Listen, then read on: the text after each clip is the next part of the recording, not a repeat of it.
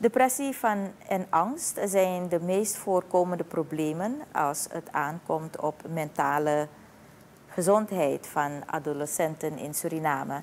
Dit blijkt een van de resultaten te zijn uit een recent onderzoek dat is uitgevoerd door de Surinaamse gezondheidsautoriteiten.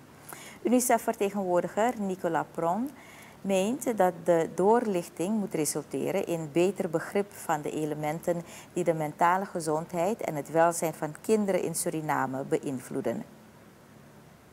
I will not go in details, as the presentation that we will see today provides actual data and allows for a deeper understanding of the elements influencing the mental health and well-being of children in Suriname. But the significance of this research extends well beyond providing knowledge to the general population.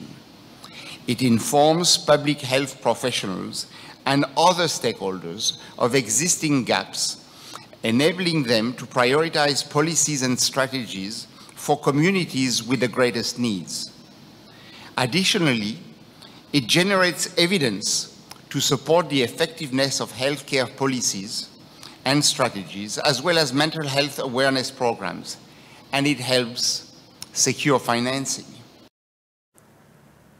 De resultaten van het onderzoek geven volgens Pron ook aan hoeveel werk er aan de winkel is. Directeur op het ministerie van Volksgezondheid, Rakesh Gayadar-Sukul, geeft aan dat met onderzoek er modellen ontwikkeld kunnen worden om de vraagstukken met betrekking tot mentale gezondheid op te lossen. Children and youth are our future, as I said, and need to be protected.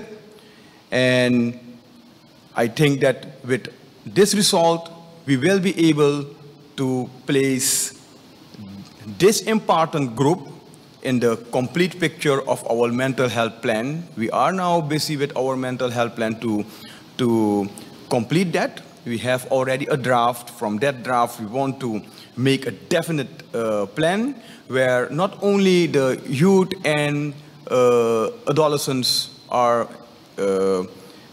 getting a special place, but also the different topics like suicide prevention.